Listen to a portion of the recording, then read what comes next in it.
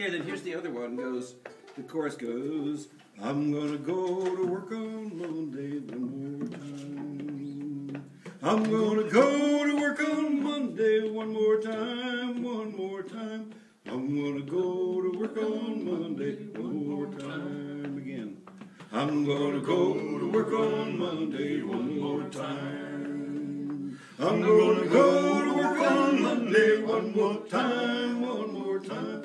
I'm gonna go to work on Monday one more time. So here we are in Holland, Kirsty. We're about to leave to go home. It's very sad. How's the tour been? Unbelievable. Really, really wonderful. Midwinter a good time to be in? Midwinter is the best time to be here. And how different is this place from the summer? Very, very different. Now it's all snow and stubble in the fields and really quite beautiful in its own way. Very, very romantic and absolutely freezing. It's pretty cold, isn't it? Absolutely freezing.